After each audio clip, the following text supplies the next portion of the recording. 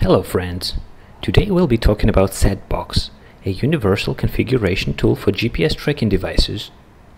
Previously, it was possible to configure a device by clicking on the device card in the flespi panel or via the API. So what's so special about SetBox? SetBox is a separate application dedicated to device management that you can share with your hardware team and not worry about them having access to other flespi platform functionality. And it has a few nice additional features as well. Let's see now how it works.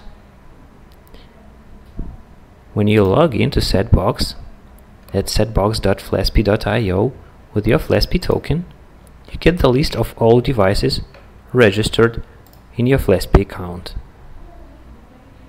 Pick the device you want to set up in the left column and you'll get all its available settings here on the right.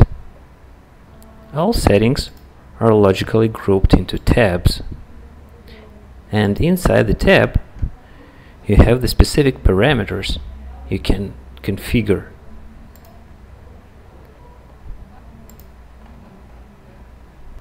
When you're done changing values, you need to send the setting update to the device. You can do so by clicking the arrow button. If the setting supports configuration via SMS, you can use the SMS button like this to send the setting update. Obviously, the device should have the SIM card installed and the phone number specified in the flespi device configuration. Now, let me point to some unique features of the SetBox tool. First, pay attention to the Cree token bucket button here. You can use it to generate a token for a subset of selected devices only.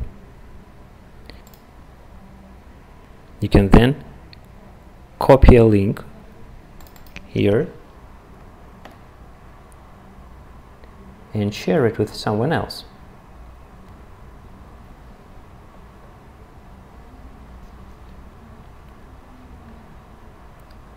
Here it is, just one device. Now let's move on to another feature. As you might have noticed, when you pick a device, the list is automatically filtered to show only the devices by the same manufacturer. In our case, it's QuackLink devices.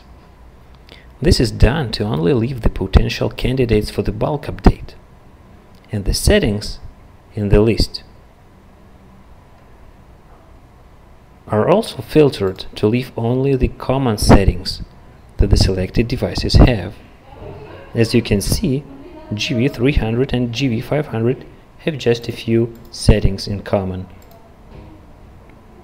Then you do the same as when configuring a single device. Change the desired settings and click the send button to update. That's all for now. Spend a few minutes to try SetBox and see everything for yourself. Thanks for watching. Bye.